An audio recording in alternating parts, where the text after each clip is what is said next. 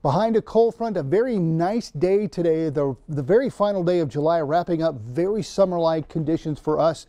Highs across the region in the 80s and 90s. Some areas still holding on to those low 90s, but mainly 80s. Still some hazy skies over to our east and some rain still lingering, but that will clear out as we go along today, and just some really nice weather for you as well. Now, as we get into tomorrow, the first day of August, here comes that extreme heat. By Friday, we could see record highs in Billings, Livingston, Miles City, Sheridan, also from my friends in Cody and Baker. And even on Saturday, Livingston, Baker, Sheridan, Cody, all a chance to at least flirt with some records. Cody may have the best chance of seeing a record high. So very, very hot temperatures on the way. But as you take a look at these 7 days, you'll notice as we get into Sunday, something may be happening there. We do have a cold front coming through, and this could kick off a cooling trend as we get into next week. So some nicer temperatures on the way.